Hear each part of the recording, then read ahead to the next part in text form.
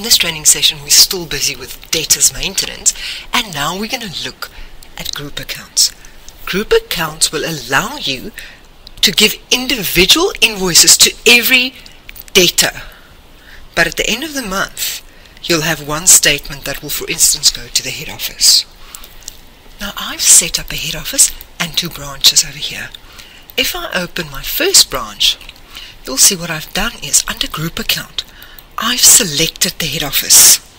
Now I'm doing that with both my branches, having the head office as the group account. If you're now going to invoice either one of these branches, you'll see you can select the debtor, but the detail of that invoice will not be stored with these branches. The detail will actually be stored with the group account, in other words, with the head office. I'll show you I've created two invoices. Okay, so just to show you, the group account does not have anything here. The main account, in other words. If I go to debtors inquiries, now I've created an invoice each for Durban and for Johannesburg. There's no detail here. It shows us, or it shows a little comment in red, this is for information only.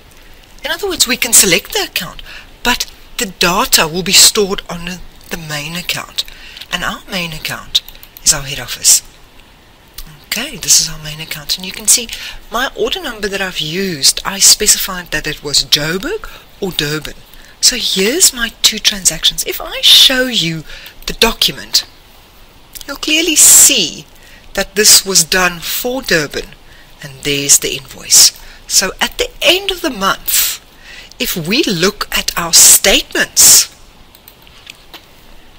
you'll see that there's those two transactions. If we look at a statement of a branch, there's nothing. No transactions is stored with the two branches. All the transactions will be stored at the head office. And that concludes group accounts.